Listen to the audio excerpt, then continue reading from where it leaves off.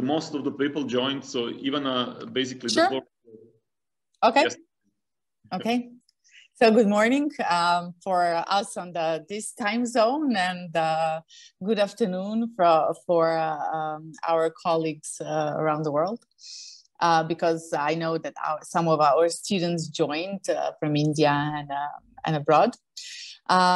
Shortly, my name is Ivana Nobilo, and I'm Dean and Geneva campus of SSBM. As you know, probably, but SSBM is a global, innovative, unique school with the students all around the globe. And as a positioning, we stand for business experts, and we always want to develop and create new and innovative programs in line with business developments and trends. And digitalization and customer experience are probably one of the two strongest trends influencing business these days. So we are already here to help people on the topic, with education on the topics that are of their interest. Today, I'm very proud to open our first digital business cafe. From today on, you can expect a lot of interesting lectures and presentations and panel discussions with amazing guests. You will see first two today from top global companies like Google, Meta, Zeta, Global, Oracle, Salesforce, others. You will see like really a list is extensive and amazing. Your host will be my dear colleague, Damir Gavran. He teaches digital transformation course on our MBA program. But also he started a new certification program, Customer Data-Driven Marketing and Analytics, with our president, Dr. Mario Silic. And I believe, Damir, you will say a few words more about it. Damir is very active in producing and moderating conventions and webinars. He also holds a postgraduate diploma from Columbia Business School and MIT Sloan in digital business.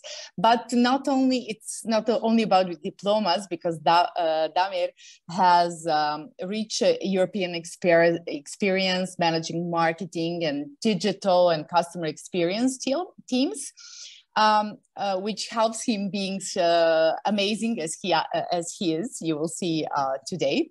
So, dear guests, please feel free to ask questions during or after Digital Cafe. Propose topics that you would like to hear and see. And of course, please let us know how we are doing and what did you think about this Digital Cafe, because your feedback is always something valuable and makes us work better and more. So Damir, how are you today? You know that I can speak forever, like the whole day. So I think it's now time to you to take over. Are you ready? Did you have a coffee and everything?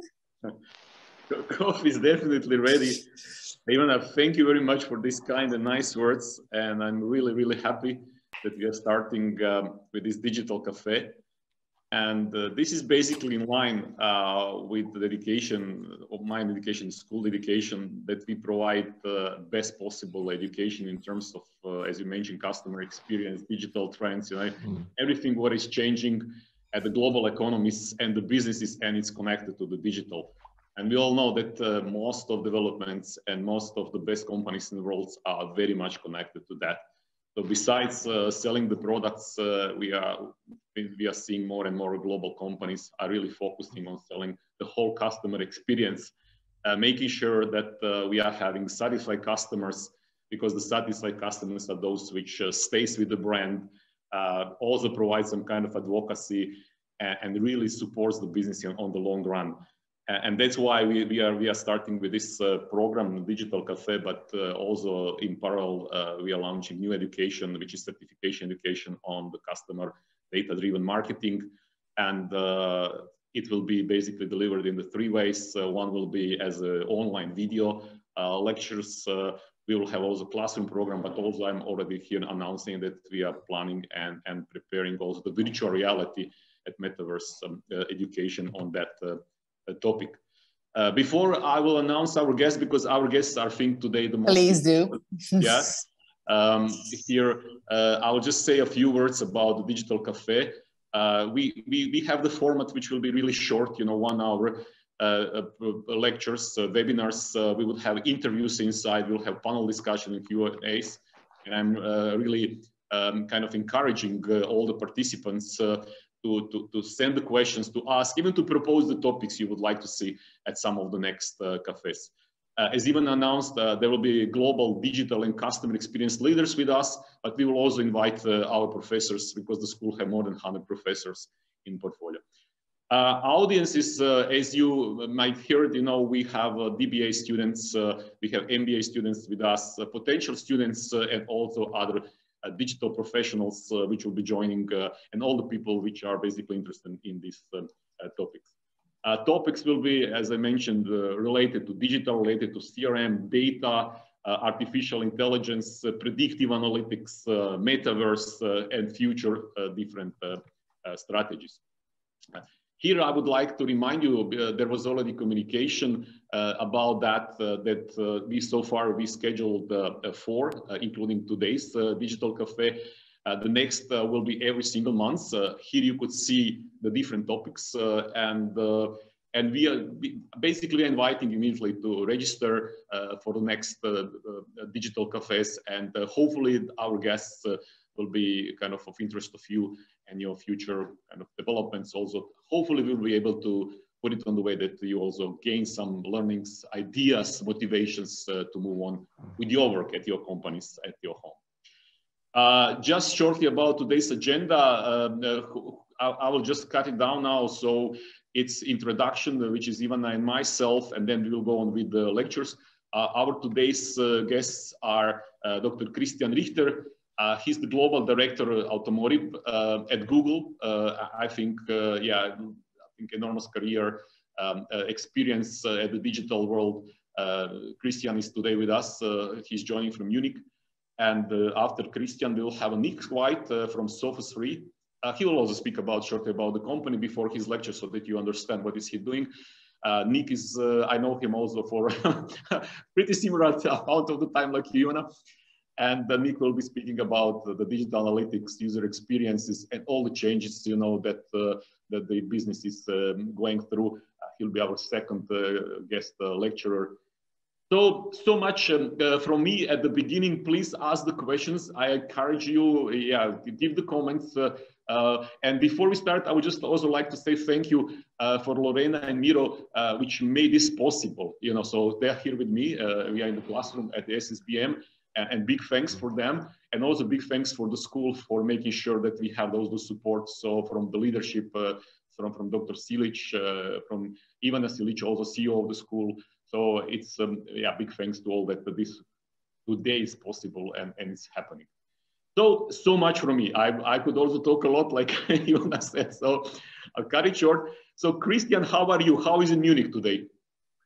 Munich it's actually, it's nice, but it's actually snowing outside. So I'm looking forward to, being here in a nice digital cafe with all of you. Let me see if I can start my video actually. No, I cannot start my video, but if you allow me to. It's, first of all, thank you for having me here.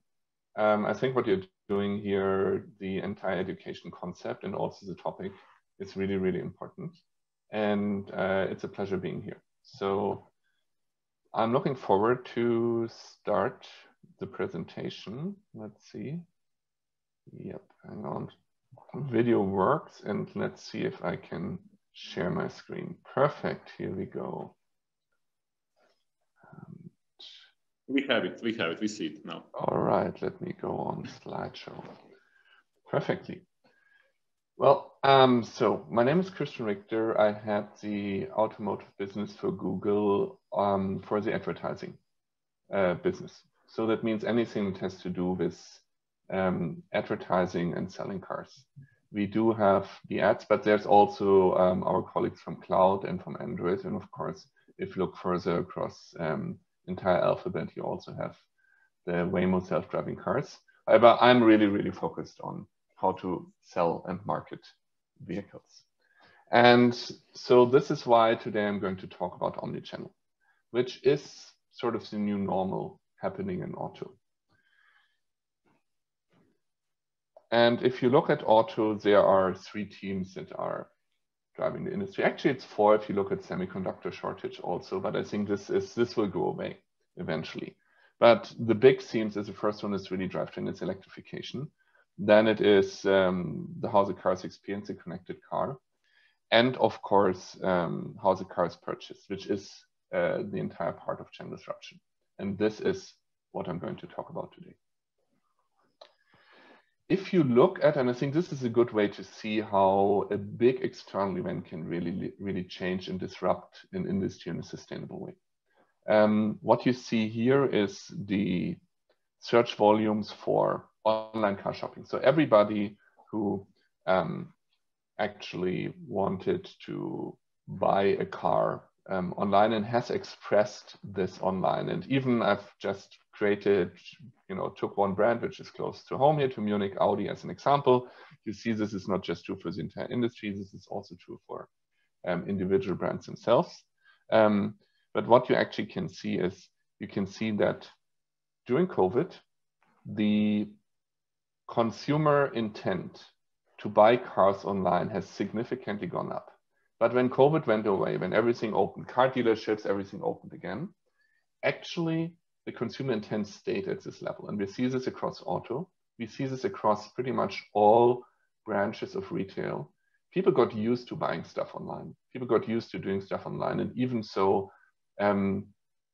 traditional retail is open again. The demand for online services is staying high. So that change is sustainable.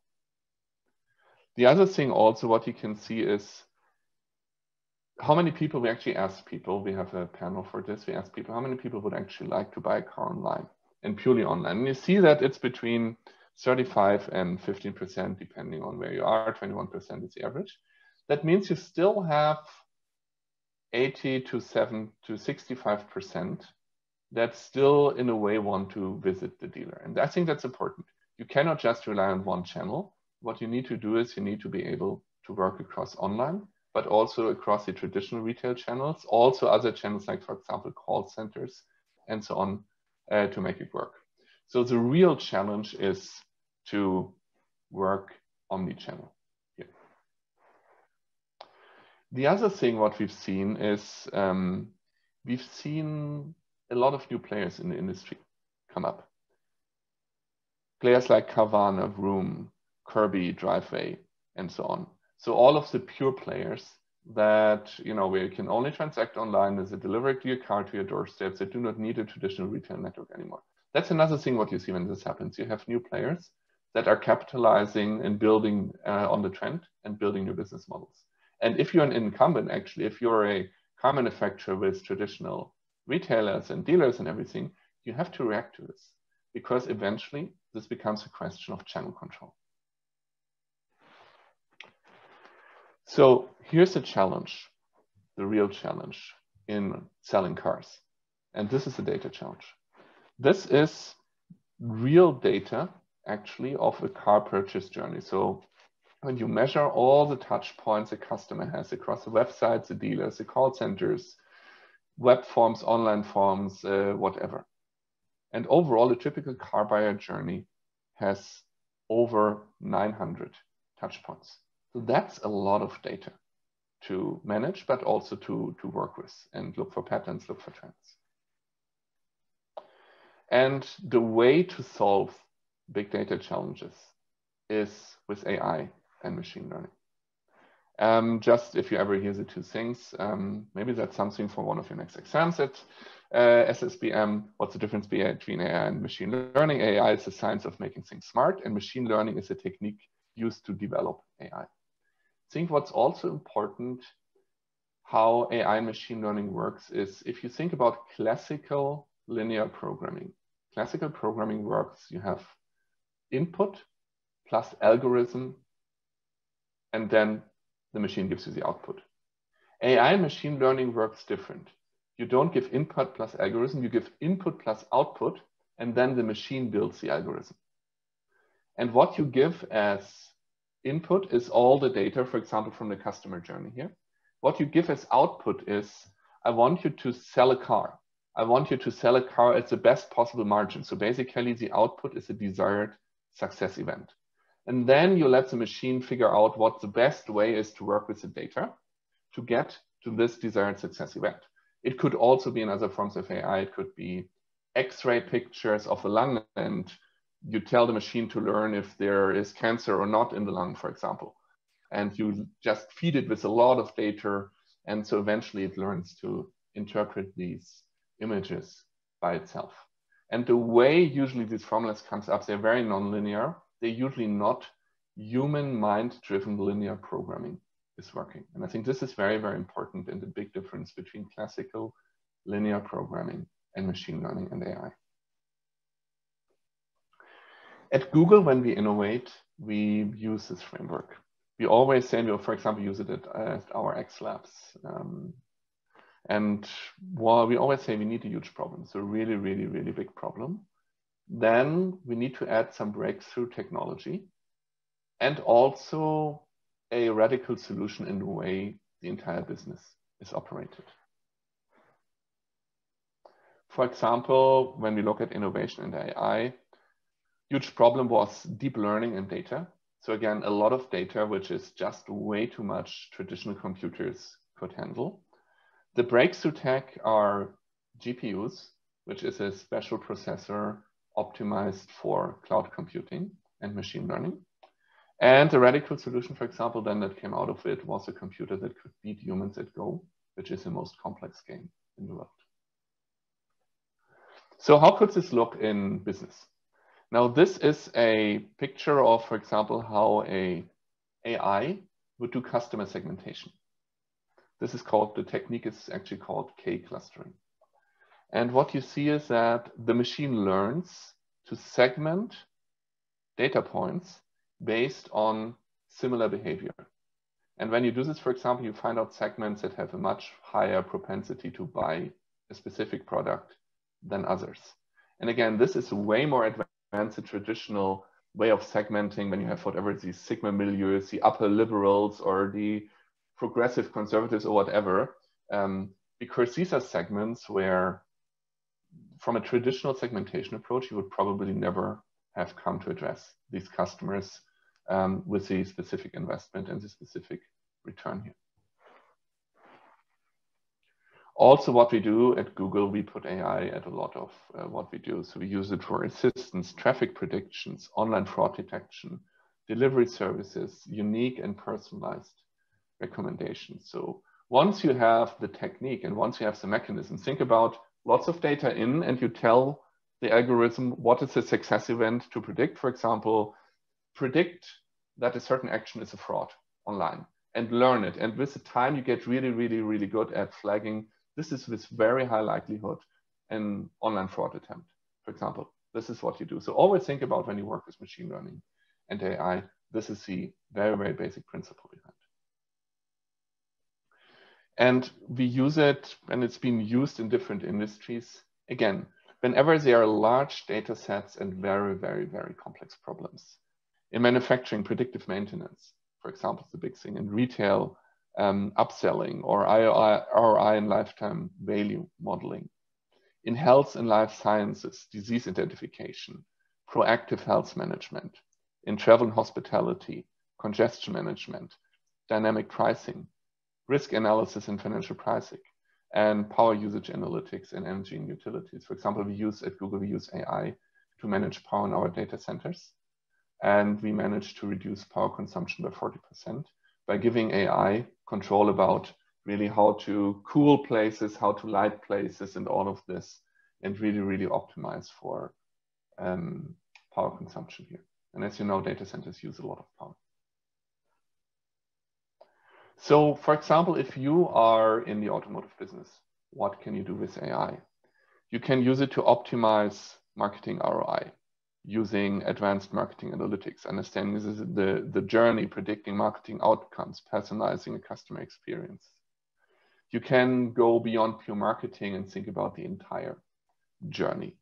You can integrate the data along what happens on the manufacturer side, what happens at the dealers, the call centers, everything. You can even start to automate what's happening in the call center with an AI behind it. You can create virtual showrooms, for example. Think about a brand like Volkswagen, has 50 models, roundabout, more or less.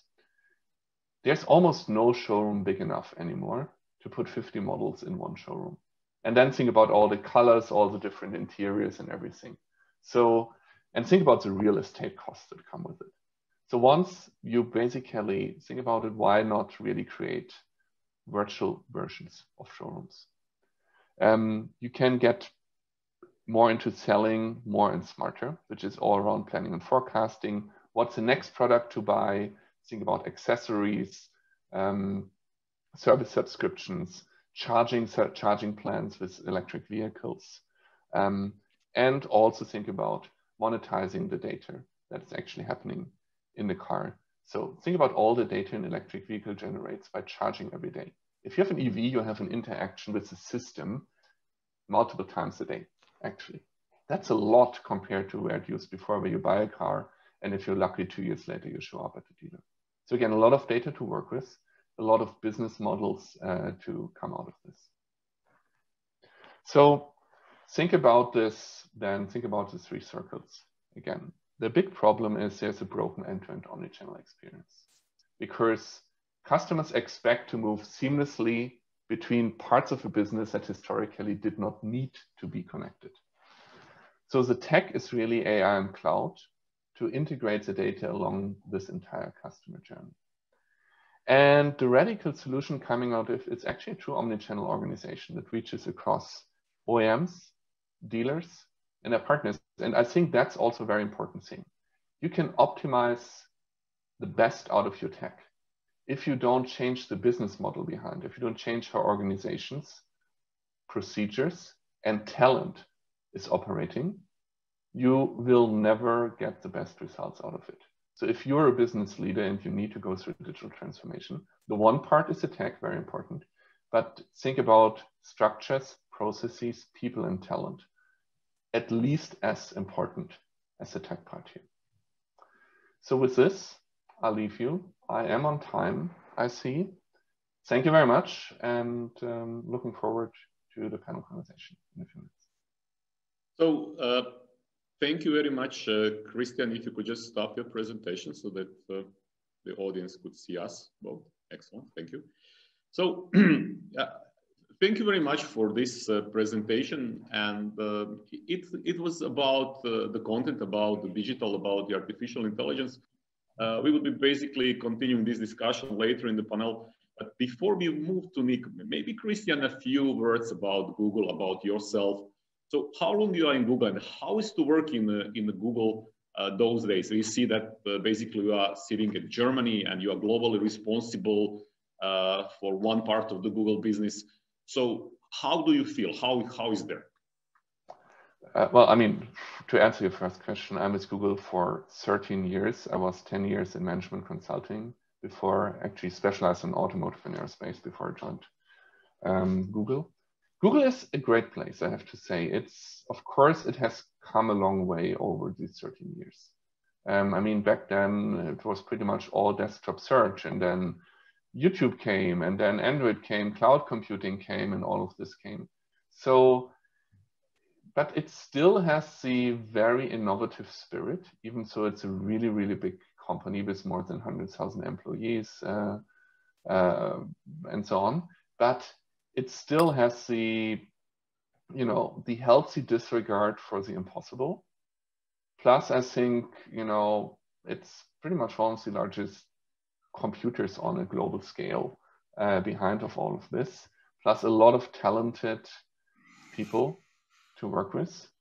So I really, really can say, even, you know, after 13 years, I still enjoy it a lot. It's fun, it's innovating, it's still with a very, very high pace, but, you know, I mean, that's you know, that comes with it.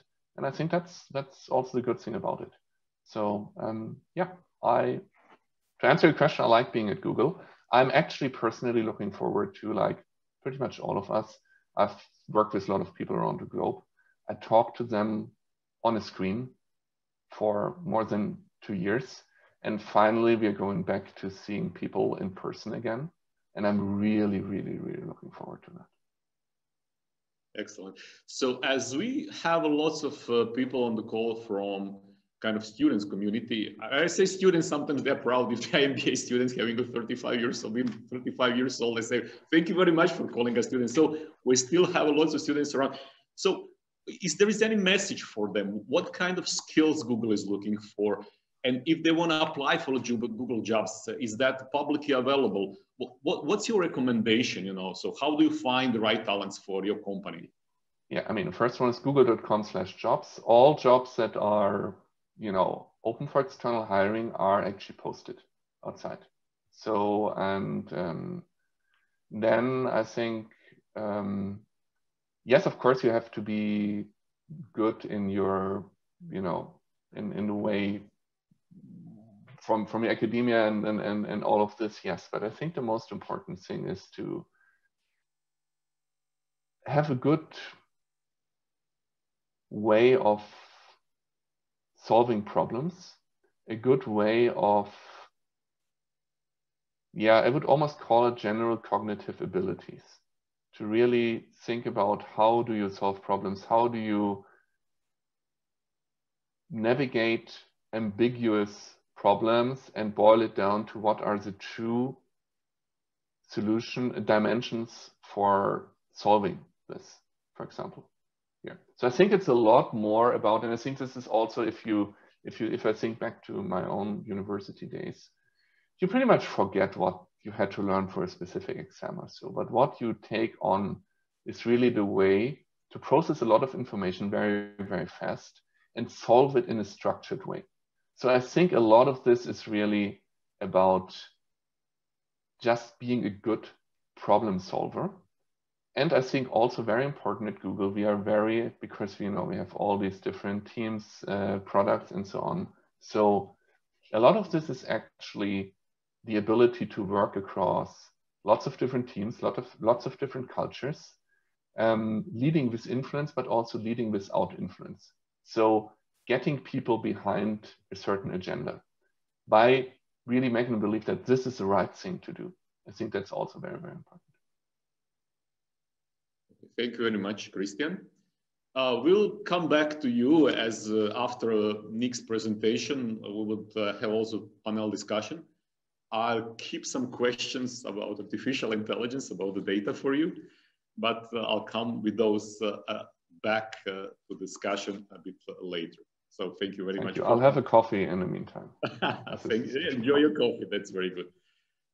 So our second guest, Nick White. What's the weather like in UK today, Nick, before we start? Because I think weather is very important in UK. Yeah, well, you should know it's typical British weather. It's raining, it's windy, but I'm indoors and I have coffee, so I'm happy. Good. Few words about yourself and the company before we start, but you could already start presenting. And basically, Nick, the floor is yours. I'll also have a few questions for you after you finish your presentation, and then we will go to the presentation. So basically, floor is yours. So please start with your presentation. And I'm also taking my coffee. Okay, well, wow, don't you love it when technology works? Look at me.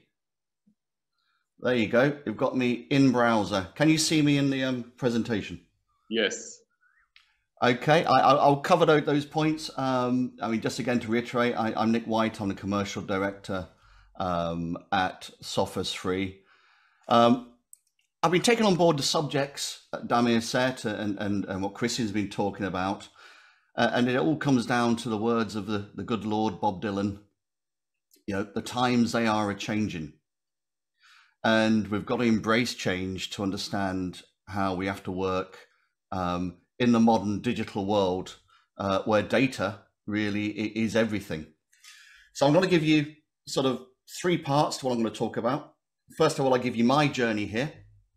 how I got to my position today, which maybe is similar to some of you who are doing your MBAs or doing your studying. I'll give you 1 minute on what my company does, just 1 minute, so you understand what we do.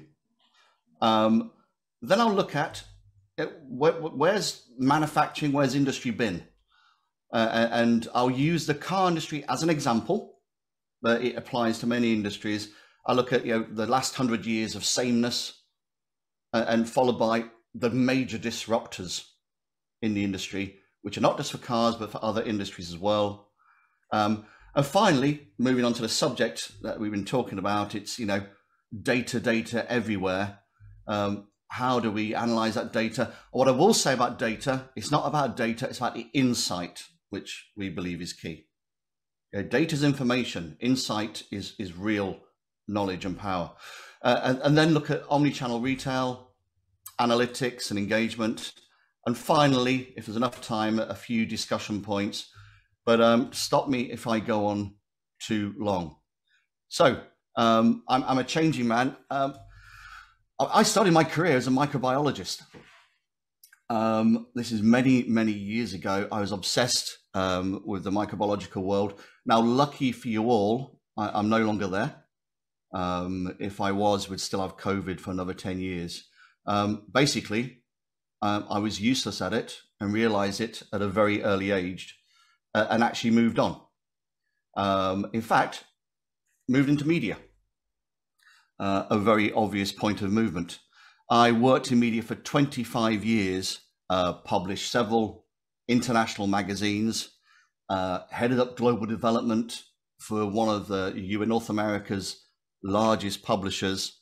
I spent my life split between US, Europe, and a lot of time in Japan, Korea, and as it was then, the emerging Chinese market. So a lot of time based internationally, understanding how business works on a global sales scale. But then some 10 years ago, I moved into software as a service and analytics. Now, what I will say is the analytics side was a revelation to me.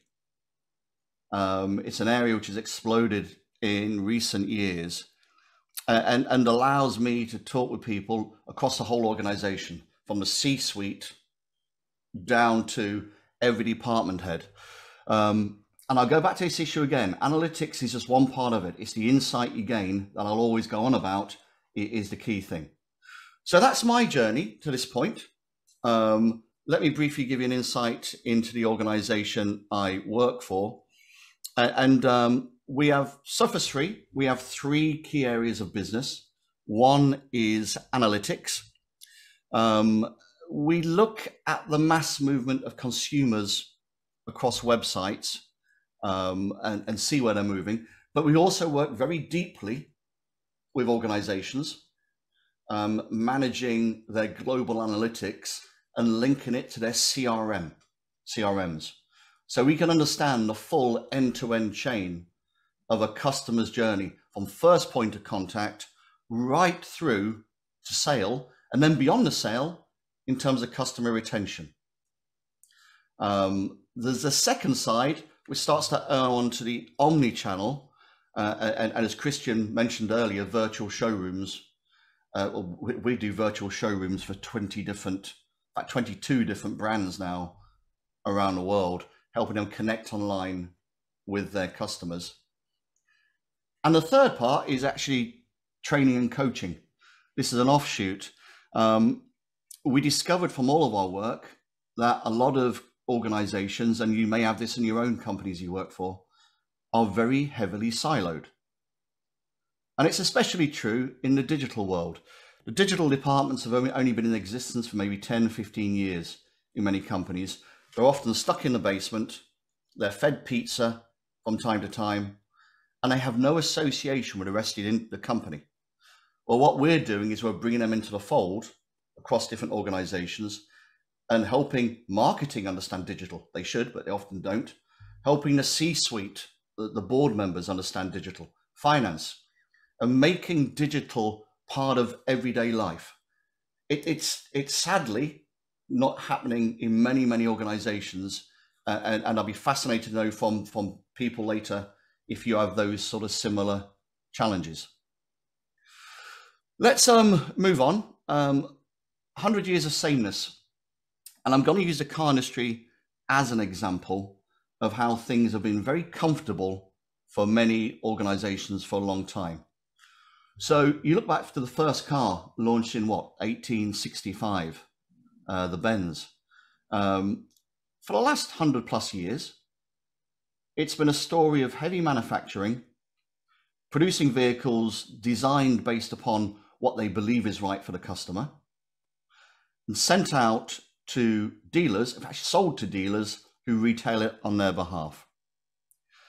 As a system, it has many faults and many issues. And there's often a disparity between the two. So what retail want and what the car brand wants is often not the same. And that's a real issue that the industry has had. But it's had the same system in place for over 100 years. There are many other sectors you could look at that suffer from the same issues. But let me introduce you now to what we call the 4 horsemen of the automotive apocalypse. Christian's already mentioned 3 of them. We like to think it's electric vehicles, which you're all pretty familiar with. The area of car sharing, which will become more and more important, especially in city areas where people can't afford to keep cars, or actually can't even charge a vehicle. Connected cars is a massive issue, and I'm going to dwell on that in a second, and then followed by omni-channel retail. These have all come over the last 10 years. So the car industry is being revolutionized overnight. And again, I'd ask you to look at your industry and give me examples as well. So let's look at connected cars. It's sort of data everywhere. So give you an example. The average saloon car these days produces 25 gigabytes of data per hour. That's a huge amount of data being produced, which is often fed back to the brand, or sometimes even a dealer, but also to third parties, maybe such as mobile phone operators and navigation companies. It's going to get even more. The autonomous cars. Germany's recently announced that they're allowing level 4 cars on the road, which is basically nearly full autonomy. That will produce 3.6 terabytes of data per hour being fed back to the brand or the dealer. This data is all coming through. Compare it with the average 737, that's 20 terabytes of data per hour.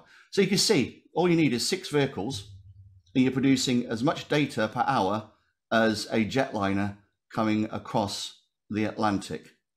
And this goes back to one of the comments Christian made, that the use of AI is going to become so important because the data volume is so immense.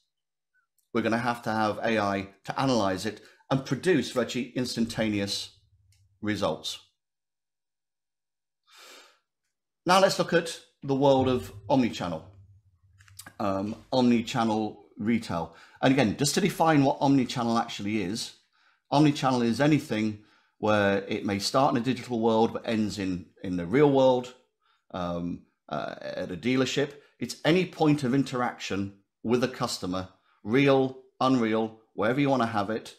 That is omnichannel. And we should never, ever forget the human element of this. Because in every purchase, often human beings will still be involved.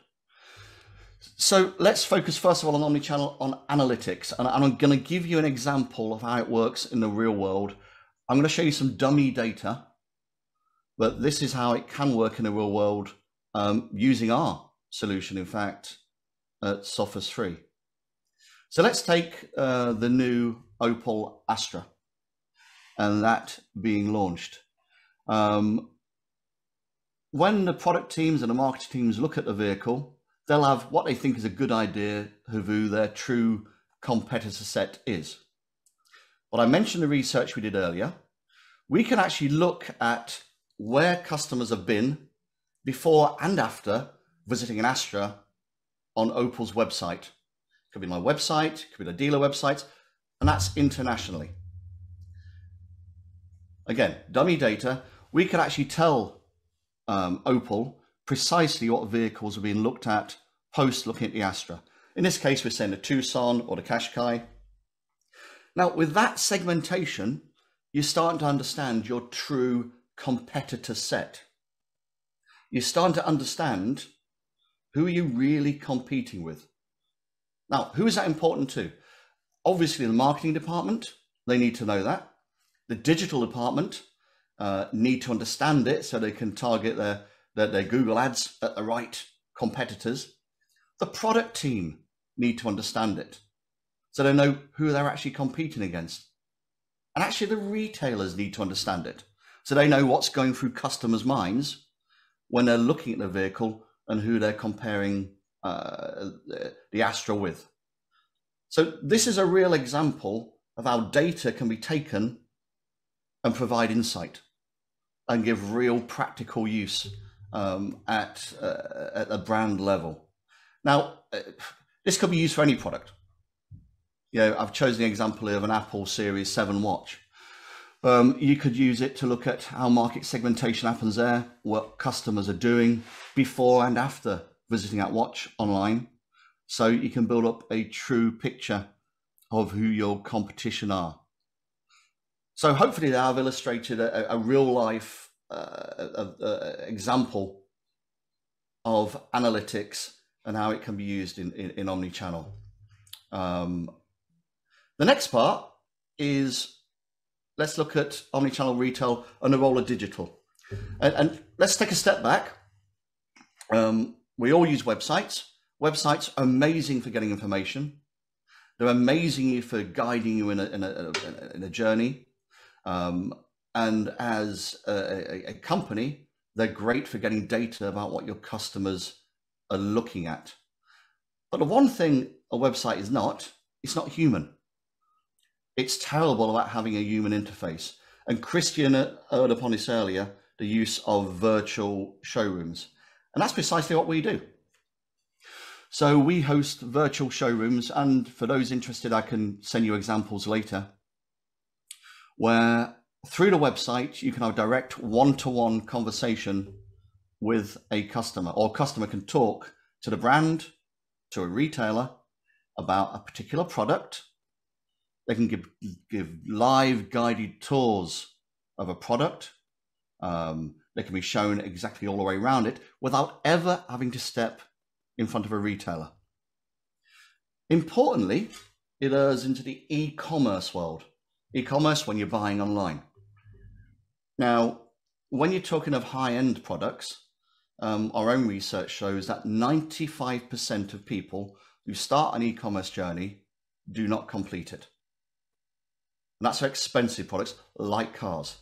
So they'll start the journey, they'll configure the car, they'll go through finance. When it comes to pressing that button on the bottom right of the screen, they just don't do it. So we've introduced live chat video, virtual showroom, so a dealer or retailer can help a customer in those final steps of decision making, basically holding their hand to make sure that they're comfortable with the decision they're making. And that really is the way things are moving forward. We see, you know, bridging the gap between in-store and digital, having a human being actually interact with customers. That is a true example of omni-channel. I myself have worked on many projects. I did one project with a major organization, it's another car company, where they were frustrated that the demographic audience was 85% male over 55. Very frustrating. So we developed a concept of the digital journey being exactly reflected in store. So in store, they had purely touch screens, no salespeople. Overnight, it flipped, 55% female and somewhere in the region of 40% under 40. So a huge switch in demographics by changing from being, a traditional store where you're presented with people sitting at you across a desk, almost quite intimidating, to a store which is digital led, which open it up to a completely different set of people. That's all I'm going to say about omnichannel. You may have some questions later. I'm going to throw a few couple of things out there, by the way, which are also issues facing the car industry. And that is the emergence of other markets, such as China. China's been an amazingly positive influence on the car industry. It's accelerating the change with EVs. But the car industry is still getting its head around it. Still doesn't quite understand how these new manufacturers are coming in. And the third one, or the final one, is chips. And for any of you doing your MBAs at the moment, it's worth actually devoting a whole study on this. The bad news overnight of Russia and the Ukraine will send chip prices through the roof again. I don't know if you know, but Russia is the world's biggest exporter of palladium, which is used in chips. And if there's going to be a trade war, it's going to get a little bit more unpleasant, not just for the car industry, but for any sector which is technology led. And that is a major impact on the way people are operating. So there we go. More than happy to dig in deep on any of those subjects, or you can ask me any questions now. Thank you very much, Nick. Maybe you just click to stop the presentation so we could see each other. And I suggest that we just move on in our panel discussions. I have a few questions here. And basically, maybe the first question could be for Christian. So, I mean, collection of the data, Christian. I think everybody understands, tagging and online side, but how else the companies could collect the data in omni-channel journeys? Because I think the main trend which we see currently is that not only about digitalization of, let's say, traditional companies, but we have companies like Amazon, which are basically moving on more into the retail environment and opening, retail stores, buying companies which have many retail stores, especially in US. So how is it that side, so if you think about the omnichannel journeys and the data from the kind of physical environment? Yeah, by the way, for some reason, I cannot start my camera. So anyway, so I'm just going to talk.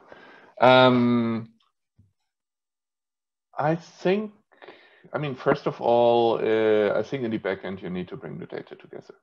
So wherever you have, data collection opportunities in the physical world, you need to make sure that they're connected and not live in an outdated system.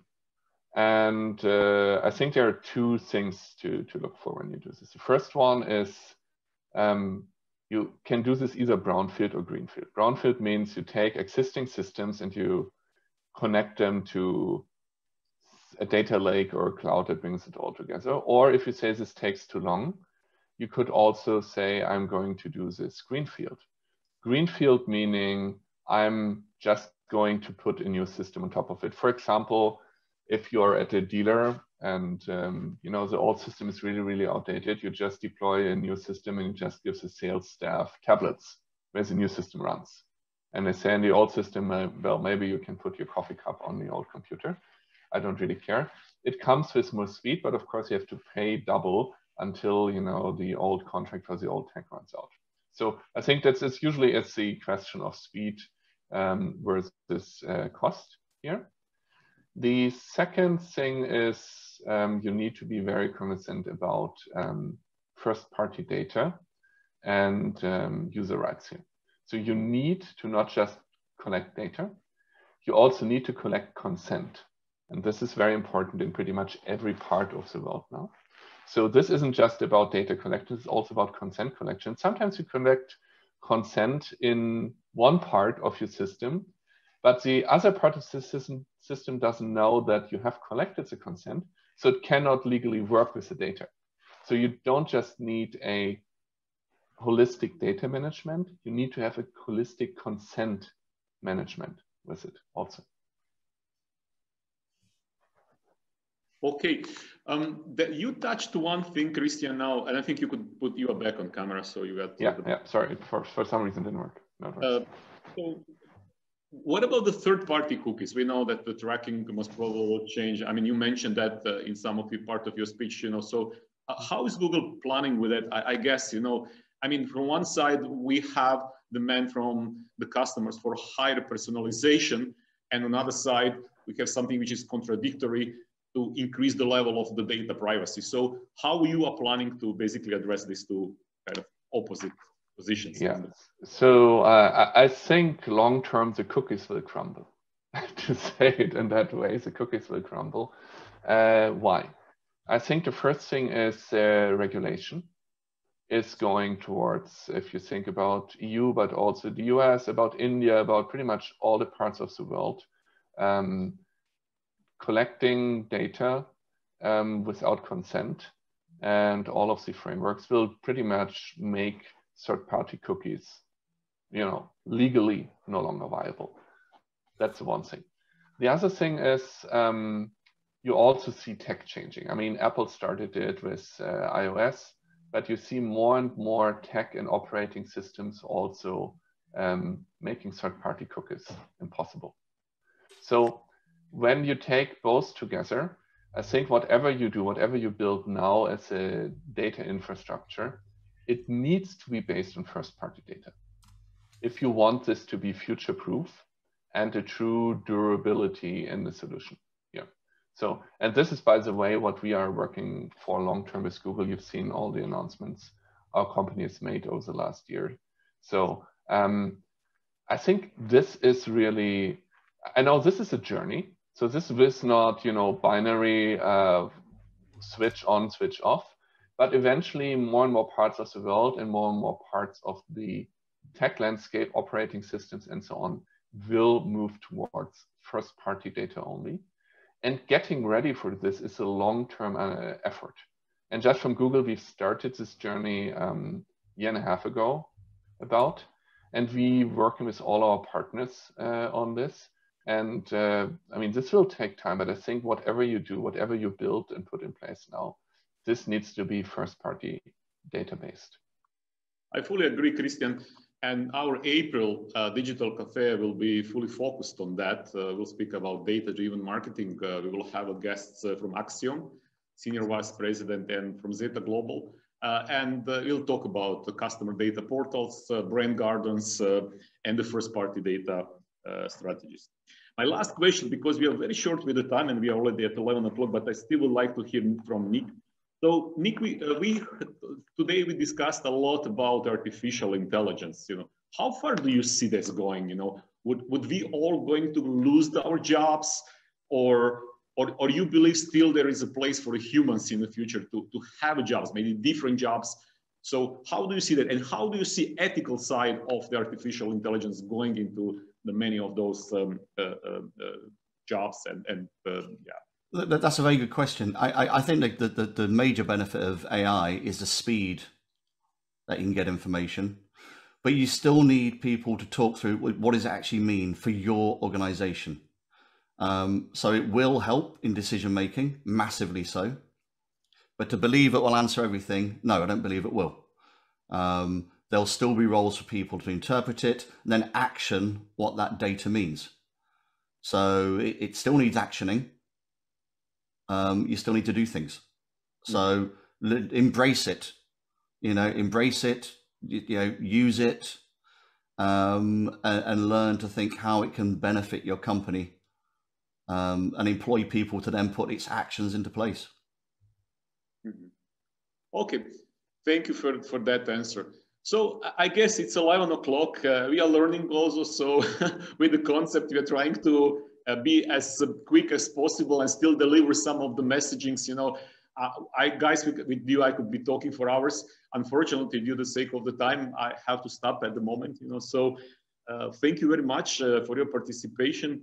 And before we are coming to a full stop and end, you know, I would just like to remind that in March, we will have our second digital cafe. Our guest will be Pietro Leone. He's the ex-CEO of WPP, of the marketing agency, and currently he's basically running as a CEO Lens Marketing, a new digital agency. And Maria Klajc, she's the senior marketing manager of Opel-Vauxhall Europe. And we'll be basically talking about marketing paradigms and how the roles of the marketing teams, marketing agency change from, let's say, 20 years ago to today, because we all know this definitely changed with the facts we were talking today, with changes and developments of the technologies. And with that, also the work and how we position the marketing, how we run the marketing is changing. And our guest will talk more about that, once again, from one side, from the agency side, and from another side, from the client side. So I expect very interesting and dynamic discussions from Pietro and Maria in March. So we will try to answer your questions. I have seen some questions later as a kind of follow-up. Unfortunately, we have to stop now. Please join us at March. You know, we'll try to be better. Send us your suggestion. Send us your additional questions. So we'll come back to you.